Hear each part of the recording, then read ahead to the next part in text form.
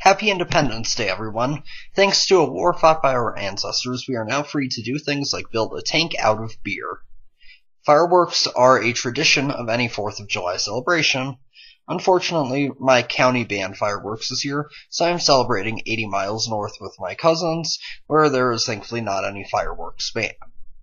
After seeing what over $70 gets you in traditional fireworks, I decided to see what I could make with around $25. So I got some potassium permanganate and ammonium dichromate and glycerin, and then I mixed together some iron thermite, copper thermite, and permanganate flash powder. We'll have some good displays from these today, and I will be sure to post the videos. Have fun and stay safe, everyone.